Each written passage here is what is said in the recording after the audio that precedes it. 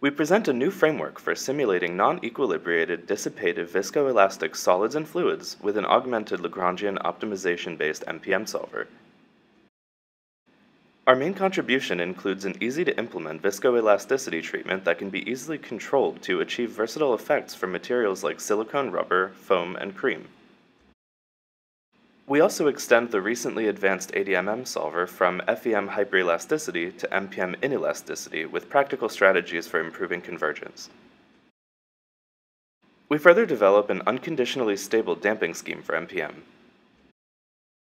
Our viscoelastoplasticity is based on a multiplicative decomposition of the deformation gradient into equilibrated elastic and plastic parts, as well as non-equilibrated elastic and viscous parts.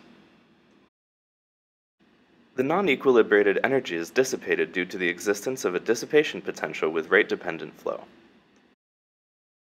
Here we summarize our overall algorithm. First, particle masses and velocities are rasterized onto the grid, and an initial guess of the grid velocity increment is computed using the current particle strains and processed through boundary conditions. Next, an ADMM-type implicit solver is applied by alternating a linear solver on the grid, a nonlinear yet embarrassingly parallel solver on the particles, and a dual-variable update step through grid-to-particle gathering. Our solver captures fully implicit inelasticity without lagging any quantities as typically done in previous semi-implicit MPM solvers. Finally, the velocity increment is used for updating particle velocities and strains, followed by viscoelasticity and plasticity projections. We explore three techniques to improve the convergence of our implicit solver. By setting the constraint weights based on stress derivatives, we achieve much faster nonlinear residual decrease compared to previous methods. We further incorporate Ruiz equilibration and show its superior performance on inelastic examples. Finally, we show that over-relaxation also greatly helps with convergence. The behavior of our viscoelasticity model can be easily controlled by the equilibrated shearing modulus and the viscosity. Increasing the shearing modulus results in more elastic behavior.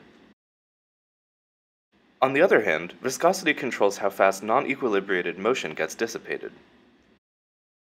Our framework also unifies the treatment of traditional plasticity.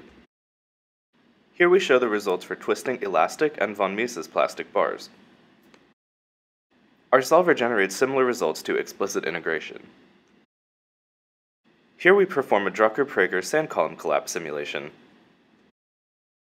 We can take much larger time steps than with explicit integration while maintaining stability and achieving better performance.